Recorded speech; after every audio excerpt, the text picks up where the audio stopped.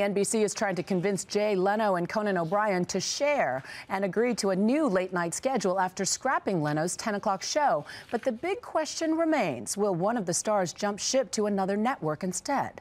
ABC's Brian Rooney reports. The last word came not in a Leno one-liner. I didn't sleep with any of my staff for nothing. But from NBC affiliates that were losing money, some of which even threatened to preempt the comedian. Your local news starts right now. Starting in November, the affiliates started to call saying, wow, our local news is being impacted more than we expected. So NBC decided to abandon the 10 p.m. Leno starting February 12th. The network announced a new half-hour Leno at his old 11:35 time slot. Conan O'Brien with the venerable Tonight Show for an hour at 12:05, and Jimmy Fallon for anyone still awake after that. But as much as I'd like to tell you we have a done deal, we know that's not true.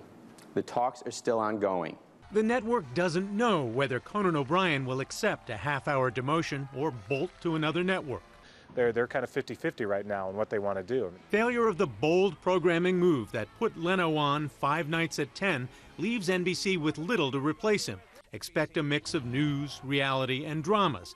But for now, NBC is left with a primetime lineup in which one of their most prominent titles is The Biggest Loser. For Good Morning America, Brian Rooney, ABC News, Los Angeles.